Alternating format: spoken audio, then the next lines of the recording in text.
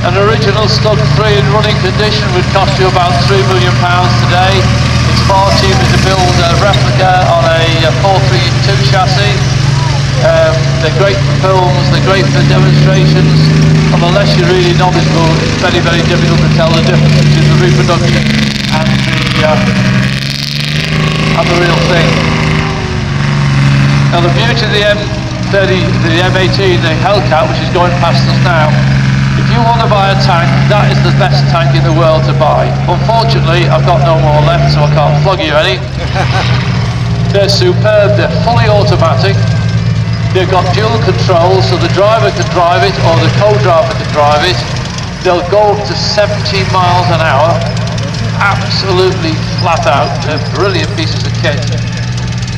The engine is it's a 9-cylinder Continental 975 engine which propels the Sherman tank. Now that engine in the Sherman propels a tank which is weighing between 28 and 32 tons. That Hellcat only weighs 13 tons, so you've got an engine that's used for a 28 or 32 ton tank. You put in a tank weighing 13 tons and it'll do 70 miles an hour. So manoeuvrable, fully automatic, you just put your foot down and go. Absolutely superb.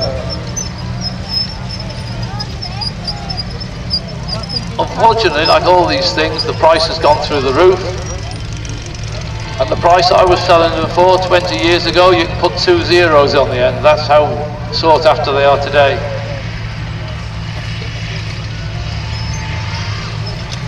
So we have the heaviest tank destroyer that the US Army had. There's only one instance recorded during the Second World War of a Sherman